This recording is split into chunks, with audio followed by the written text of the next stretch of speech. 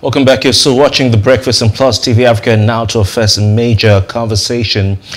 Barely 3 weeks after President Muhammad Buhari signed the Electoral Act Amendment Bill 2022 into law, the Federal High Court sitting in Umuahia, the Abia State capital, has annulled or had nullified the controversial Section 84, subsection 12 of the Act, and ordered the Attorney General of the Federation, Abubakar Malami, SAN, to delete it.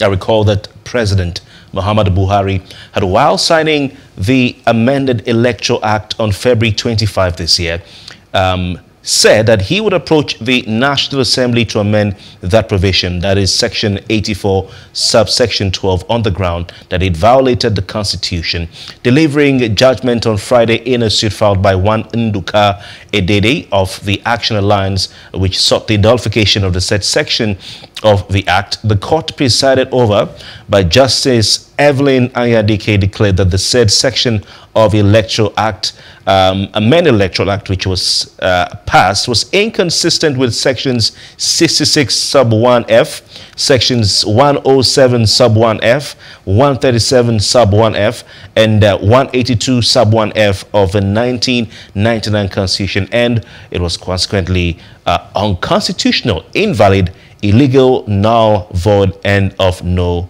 effect. Now, if you can track back in time, on Tuesday, March 1, the Nigerian Senate had disclosed that it had received a letter from the president seeking an amendment of that particular section 84 sub 2, subsection 12 of the 2021 Electoral Act. That has to do with appointed office holders resigning their appointment so that they can go either contest, for elections, or they can be delegates in their parties. And it says that they cannot contest for an election or delegates in their parties as long as they hold their offices. But on Wednesday, March 9, the Senate threw out the bill sent to them by the president, which was seeking to amend that controversial section of the Electoral Act. Now, the bill, titled "A Bill for an Act to Amend the Electoral Act 2022 and for Related Matters 2022," was overwhelmingly rejected by senators, a development that effectively stopped its second reading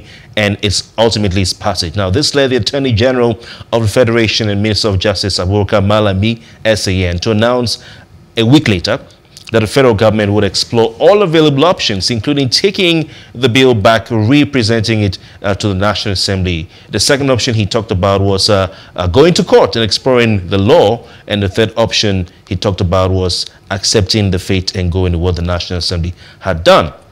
Well, the federal government isn't linked to this particular suit in any way, but this development, according to commentators, will come as a relief to it.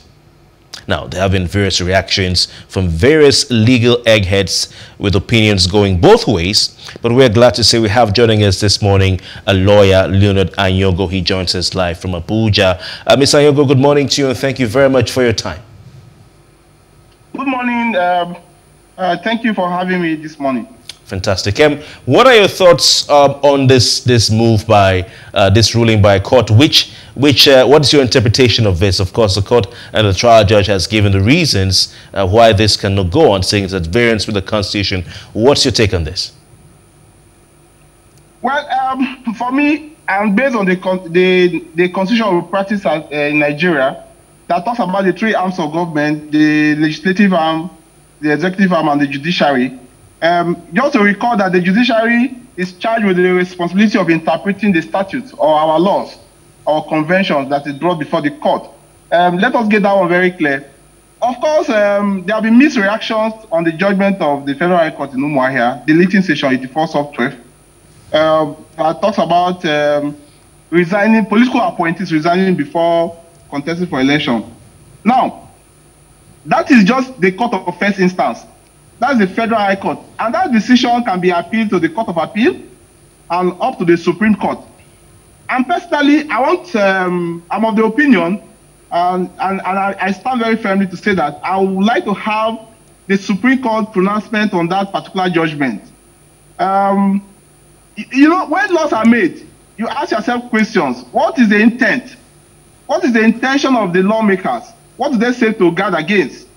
Now, For you to remain in office as a political appointee and still running an election, would that conflict with your duties holding that office? Is that the reason why that particular law was passed? Remember that that law was just passed recently. And I expected that Mr. President or the presidency, if they had a misgiving, there was no need for them to have signed that electoral. They would have taken it back to the National Assembly and presented their opinion. But shortly when the bill was signed to law by Mr. President, the presidency wrote a letter immediately to the National Assembly for that amendment of that section. And someone will say, why the haste? What's the reason? Are some government appointees in this present administration going to be affected by such decisions that wants to run for political office? Of course, the obvious answer is yes. And another angle to it is that the way the judgment came, it was so fast, it was so precise. I am a legal practitioner. I'm on my way to court this morning. I know the procedure it takes. So these are the agitations, but we do not need to ridicule the judgment. If you have any grievance against any judgment, you go upstairs. In this instance, you go to the Court of Appeal first to test whether the judgment delivered by His Lordship, Justice Evelyn, is in tandem with the law. Of course, I had my learned friend, Father SN, and it's of the opinion that the judge must have erred in fact and in error in law when he stated that the sections of the Constitution referred to by His Lordship does not cover political appointees. And I think I want to go with that. But just like I said, I want this judgment to be tested at the Court of Appeal and eventually at the Supreme Court. Okay, Sir Leonard Anyogo, you also have the Attorney General of the Federation and Minister of Justice, Abubakar Malami, saying that the government will carry out a ruling, ordering the repeal of that Section 84, subsection 12, as it is. So what does this mean? Well, if I understand clearly, the federal government, through the Office of the Attorney General of the Federation, is an interested party in this matter. From the onset, from the fact I just said that the amendment was sent to the National Assembly, which was rejected.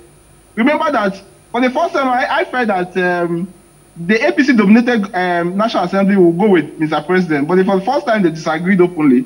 And that shows that it was a bipartisan rejection of that amendment. So there have been accusations that, of course, the office of the AG, of course, and the presidency is interested in amendment. Of course, it's an open secret. But to me, I keep saying that once you don't follow due process, or there's a seeming, like some analysts. Leonard Anyogo, are you there, please? Okay, we'll try to get back to Leonard Anyogo and, of course, take his expert analysis. Very interesting times. And this is, like he says, a test case for our judiciary. It is there, and he's absolutely right when he says it's their responsibility to interpret the Constitution and the laws. Of course, the Constitution is there. It can be amended through a legislative process. It's not like other countries where it is amended or set by the judiciary. But in terms of interpretation of the letter and spirit of the Constitution and the laws, the judiciary plays the role. It's interesting. Leonard Anyogo, are you back on the line, please? Now, one of the things that I think that he's mentioned in all of this is very important. He said that you have the three arms of government. Of course, interpretation is totally the responsibility of the judiciary. But he also mentioned the fact that sometimes you need to look at the intent. What's the intention of whose interest is it at this point of time? Now, he's also made reference to the fact that it is an open secret. It's no longer, it's an open secret. And so when you say something is open and a secret at the same time, it's such a contradiction. Well, however, that's that's what it is, that the Attorney General and, of course, the federal government is interested in this particular, amendment of the Constitution. It tells a lot, moving forward. But let's see how all of this pans out. He said that he would actually like the Supreme Court to make a, a pronouncement, a judgment on this. And, of course, we know that the Supreme Court is the highest court of the law and the land, and whatever it says, stands supreme and final. But we'll see that what would happen with interested parties. Like you had already mentioned, you have several persons who are reacting. Their different interpretation and reaction to this particular one. But at the end of the day, the most important thing, the intention would always be questioned, and whose interest are we doing this for? Let's not also forget that you have the APC on this other hand still grappling with the convention on the 26th of March. So at this point in time, there's a lot that's going on. Yes. And in the political space, where you have several persons who are public office holders who are contesting for, a political office. You also not want to take out the issue of having the chairmanship at this point in time, where some persons have said, especially for the APC, between the Niger State governor and his counterpart, the fact that they're still members they're still governors, and the Constitution has actually stated that, very expressly, even though you also have different interpretation. But it's very interesting. It's democracy that we live in. Yes, indeed. I think also we can also look at the suspected intention of the National Assembly members. You're seeing what he called a bipartisanship, in this whole amendment of the Electoral Act, and in this 2022 amendment, and we've seen bipartisanship, whereas we have two major parties in the National Assembly. You have the APC, you have the PDP, and both of them are meant to vote along party lines. This is what we believe in. But we've seen bipartisanship. On one side, National Assembly members, both APC and PDP, are together on the demands that they had made, or the changes they were trying to bring to the Constitution, to the Electoral Act. You look at the first paper, the first document that was sent to the president, the first amendment, which he refused to sign. You look at the controversial clauses on direct primaries, for instance. You saw also a bipartisanship coming from the governors, of both political parties across the country. They were all in one voice saying, we reject this direct primary clause.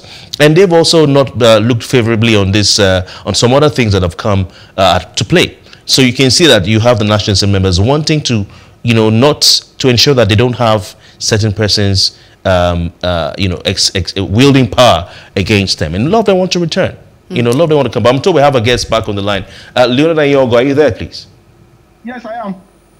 Okay, we lost you at a point, but you were making a point before we lost you. So can you quickly conclude so we ask you a next question, please?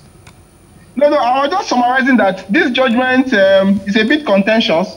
Depending on the angle you look at it, and I'm of the opinion that this judgment should be tested at the Court of Appeal and ultimately at the Supreme Court to see whether political appointees are actually covered by Section 66 and other relevant sections of the 1999 Constitution in terms of those to resign before elections. And of course, there's been agitation looking at the political significance of this judgment, because the National Assembly, in their wisdom, felt that if you are contesting for election and you are holding an appointing office, you should resign and concentrate on your campaigns. So the reason behind that amended Electoral Act is key to the sustenance of our democracy. So I believe that the judgment should be tested up to the Supreme Court.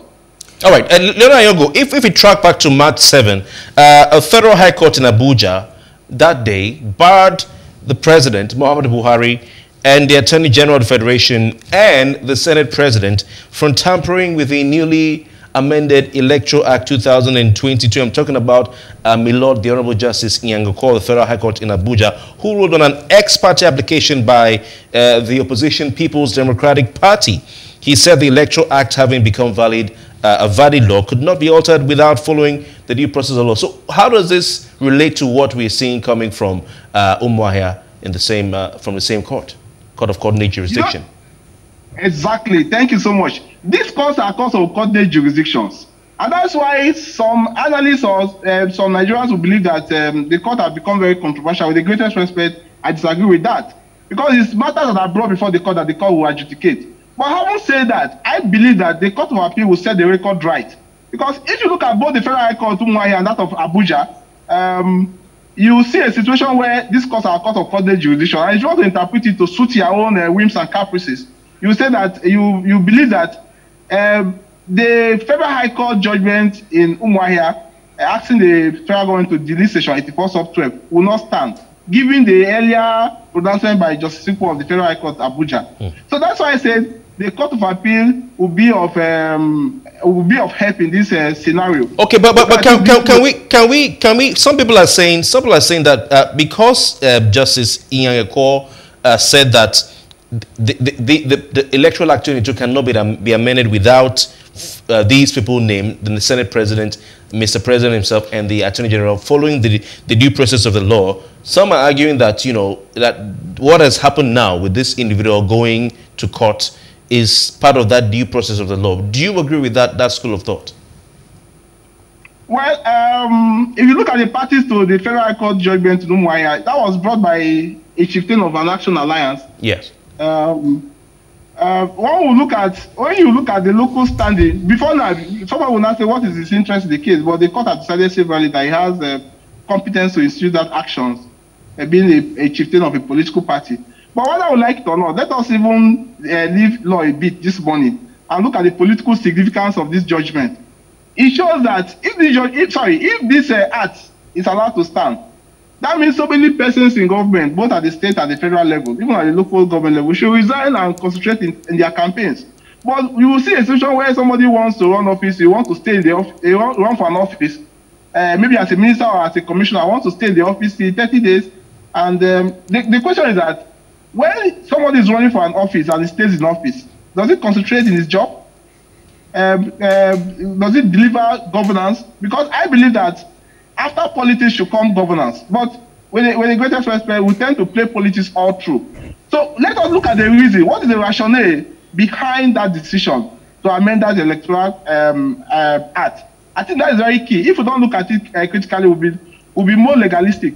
Okay. To me, as a lawyer, I think the Court of Appeal will critically look at that section. Whether political appointees can be classified as those people that is contemplated by the relevant sections of the 1999 Constitution as amended. All right, but let's also look at this as well. I mean, we understand the judicial proceedings, and we'll ask you, it's a good thing that you're saying that you're looking forward to the Court of Appeal and the Supreme Court, you know, having to, judgment need to be challenged by the appeal, and the Supreme Court, of course, it gets to the Supreme Court and then it becomes final. But don't you think that the purpose of this would actually been, been forfeited at the end of the day, understanding that we're the times where political parties are about to have their primaries and the elections.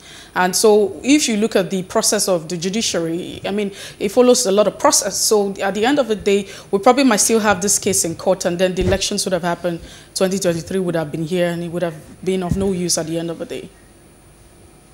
Well, if you look at the speed at which that judgment was obtained or was delivered, it shows that it's more of a political expediency, because ordinarily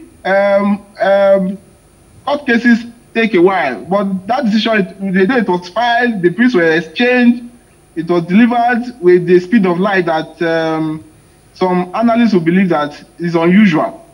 Now, because the primaries are here, that decision can equally, that speed it was taken or it was that was used at the Federal High Court can still be used at the Court of Appeal and up to the Supreme Court. We can do that because election matters are given very special attention by the courts.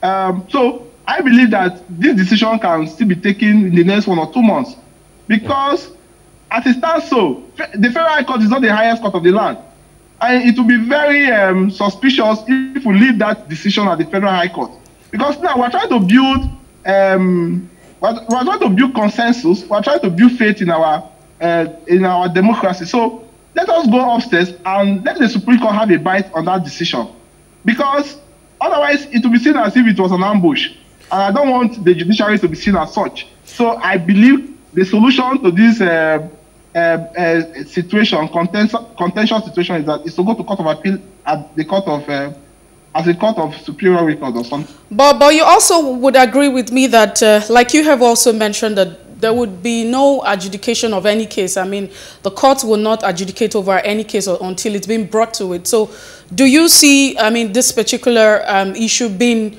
contended? Do you see you know, further steps being taken, you know, approaching the appeal court and the Supreme Court?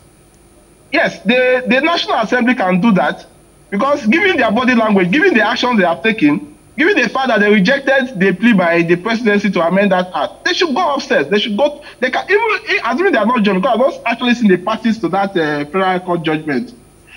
They can join as an interested party and challenge the court at the Court of Appeal. For me, the way forward is to go to Court of Appeal, because you cannot derive any decision without taking due process. You go upstairs. That is the legal means of challenging any decision. Now, it looks like the federal government is in a haste to implement that judgment. Of course, the office of the AG said they are going to do that. So, if you're not comfortable with that, as a body, as an institution, the National Assembly, or any other interested person can challenge that decision to the Court of Appeal. But just like I said, what is the reason for asking political appointees to resign so number of days before they can contest election? Maybe Nigerians are not looking at that aspect. I think that there's something for us to look at in that aspect. It helps in governance. So what should we be looking at? We should be looking at the reason why the amendments took place in the first place. Why you are asking political appointees to resign so number of days before before they can participate in their convention of the congresses or to be elected. The reason, to me, I think is not far-fetched. It's for us to allow governance. Because if you, as a minister, for instance, you want to be a governor, because that's where most of them go, or you want to be a senator, and you are still in office, you will not concentrate. The campaign is very stressful. They're going for vote and all that. So that is why they said, if you are interested in political, if you want to contest political office, resign, so I can concentrate in your campaigns. I think that is the reason that I think it has some value, it has some take for us to look at as Nigerians. Leonard Anyogo, what does this say? Have you seen a situation like this before, where the National Assembly, which is the Parliament of Nigeria, representing the people, passes a law or an act, you know, a bill, and it's signed into law, and that a court now says no, delete A, B, C. Is that healthy for our democracy? Well, if you look at section 1 sub 1 and sub 3 of the 1993 Constitution as amended, it talks about any law, because that is the supreme law of the land. That's the governor of the law, the Constitution. So any law that is inconsistent with the provision of the Constitution, to that extent, such laws is null and void. You know that the Electoral Act is an inferior law to the Constitution.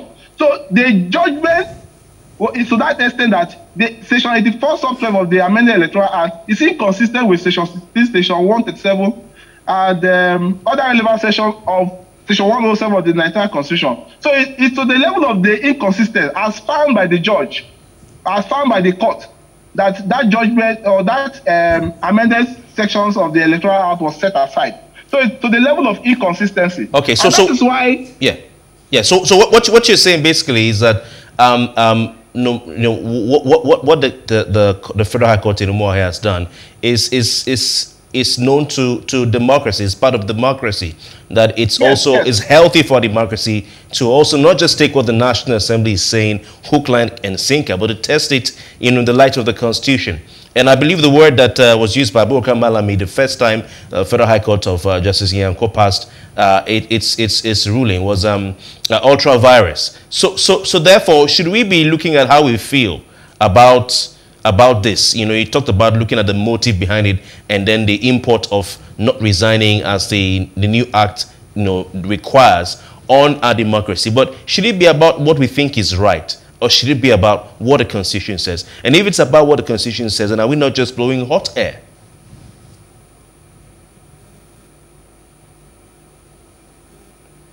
Are you there, Leonard? Are you there, please? I think we've lost connection here. We've lost that. We'll try and get back to Leonard. But an interesting point is made that the Constitution is clear, and that anything that is adverse to that Constitution ultimately is null, void, and of no effect. And that's what the trial judge at the Federal High Court in Umuahia did say, the judge in that suit rather. And what Abubakar Malamidi also did said that the clause introduced, by the nationals in that new act on qualification, disqualification criteria, were ultra-virus in the Constitution by importing a blanket restriction and disqualification on serving political office holders, of which they are constitutionally accorded protection. So I was hoping he would tell us some more about that. But maybe people should be looking at amending the Constitution, not the Electoral Act, because the Electoral Act cannot overcome the Constitution. Yeah, a very valid point. But we also need to understand that, it's actually part of the process. Maybe that wouldn't have been accepted because you understand the interests involved at the end of the day. You've talked about cases where you have, you have two dominant parties at the National Assembly, and in some cases you have both parties coming together on some issues. That means they're aligning, and because it's their interests, that's what politics is about. And in some cases you find out that when interest is not reflected or protected, then they begin to go apart. At the end of the day, everyone would begin to lobby and protect their interests, and that's what it's about. But the laws were actually not thrown from the sky. The laws were made. This constitution is a written constitution, and it was not thrown from the sky, or we didn't pick it somewhere. It has to follow. So I feel like whatever is being put out there is challenging the entire law, initiating the process to amending the Constitution and ensuring that we have good governance. This is a practice that's been going on for a very long time, where you have political office holders. And in most cases, you still find the fact that, the incumbency, the power of being dominant in a space would always play, play at every elections, and you can't take that But the out. Constitution is clear, on this matter. It gives them 30 days. 30 days. So, what are we talking about? Sentiments don't win arguments. The law in black and white on paper is what we should look at. If we talk about even the lawyers who are coming out like Adeborowa, Ebolo Adeborowa and Femi Falana, I do not know what they would say to the fact that the Constitution is clear on these issues. But we'll continue this conversation. And the big question would be, how much have we upheld that part of the Constitution? Well, that's the much that we can think. Thank you so much, Leonard Anyogo, for being part of the conversation. He's a legal practitioner. We'll take a break right now. When we return, we're heading straight to our second conversation. Please stay with us.